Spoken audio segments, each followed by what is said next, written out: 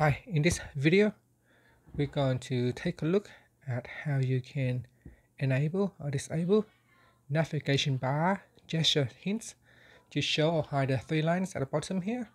You can see this navigation bar has three lines.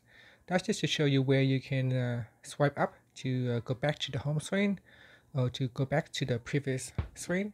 Now, if you do not like to display these lines, you can tap on the switch to turn this line off. Otherwise, we can turn on to have it on here. Now, to go to the settings, first go back to your home screen by swiping up at the bottom of the screen. Then swipe down and tap on the settings icon. Next, tap on displayed. Then go down and tap on navigation bar. Then swipe down and tap on gesture hints switch to turn it on or off. And that's it.